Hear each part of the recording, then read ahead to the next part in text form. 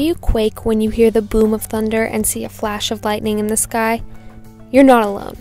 Millions of people and animals have what's known as astrophobia, or fear of thunder and lightning. But how does lightning even occur?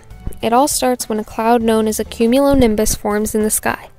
Better known as a storm cloud, the dark gray giant reaches high up into the sky. The higher the cloud gets, the colder it becomes, and little pieces of ice and hail begin to form. As the ice rubs together, this little thing called static electricity is created. This is an imbalance of electric charges.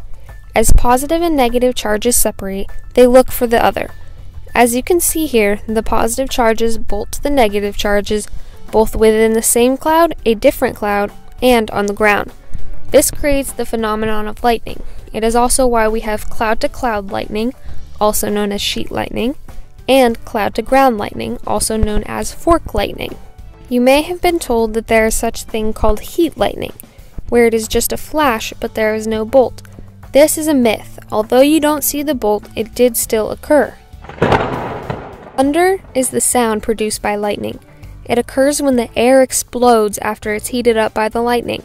The speed of light is much faster than the speed of sound, which is why we see the lightning bolt before we hear the bolt. Did you know, to calculate where a lightning strike is in relation to you, count the seconds between the lightning flash and the thunderclap.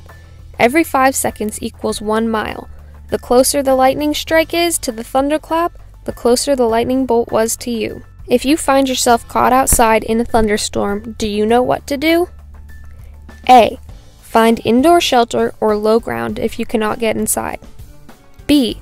Continue with your outdoor activity. Or C. Stand under a tree. If you answered A, you're correct. Seek indoor shelter immediately. That is the only place where you will be completely safe from lightning. If you are nowhere near an indoor structure, seek out a vehicle, pavilion, or shed, and as an absolute last resort, get to the lowest ground possible. Do not continue with an outdoor activity during a lightning storm.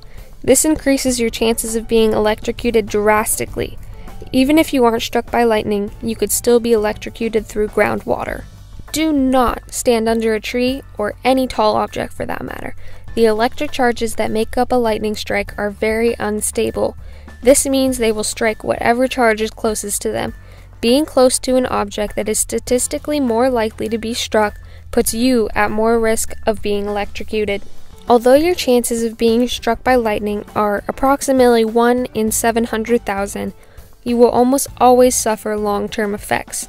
Each bolt of lightning contains as much as 1 billion joules of energy and is 5 times hotter than the sun at 50,000 degrees Fahrenheit. And now you know where lightning comes from and just how dangerous it can be.